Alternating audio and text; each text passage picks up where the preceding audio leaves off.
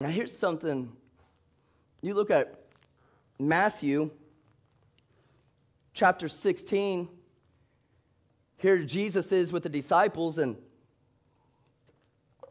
he's foretelling about his death and what's going to happen, what's going to take place. And Peter calls Jesus off to the side and begins to rebuke Jesus.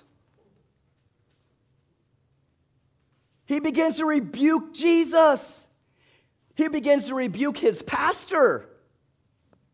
He begins to rebuke the man of God. He begins to rebuke the prophet, the Messiah.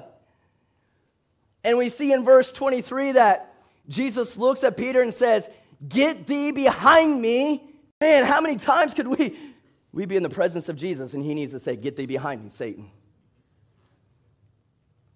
How many times have we opened our mouth and let something come out that we know we shouldn't have?